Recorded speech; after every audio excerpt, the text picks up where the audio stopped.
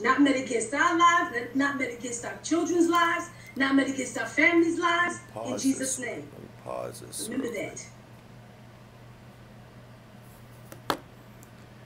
There should be no quotas in police departments. What you do is you police, right? And in the course of policing, you issue citations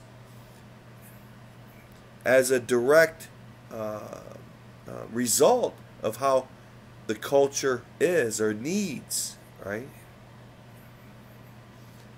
Quotas, just trying to make a buck,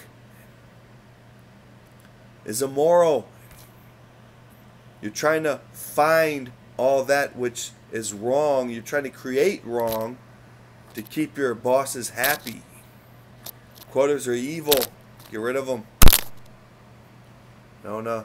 When black people start talking about at the end of the month, they got to pray to keep their sons and daughters safe from driving.